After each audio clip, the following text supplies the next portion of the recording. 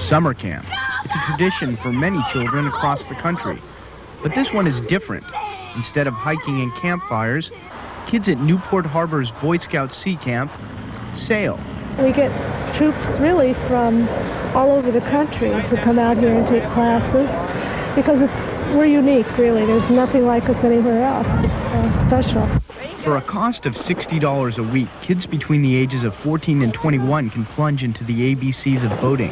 First, all campers must pass a swim test. The scouts attend classes ranging from first aid and fishing to radio communications and weather.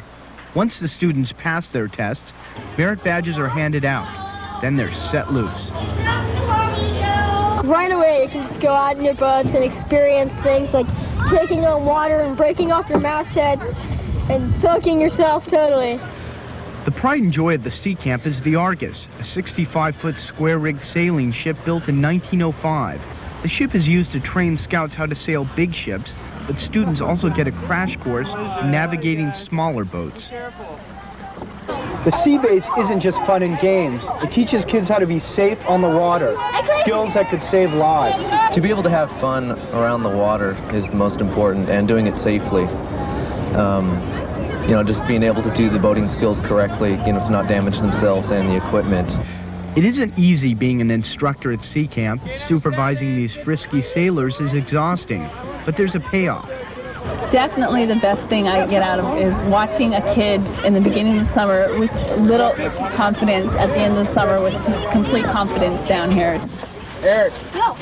He's predicting the weather daily for us as a family. His confidence is up and he wants a canoe right away.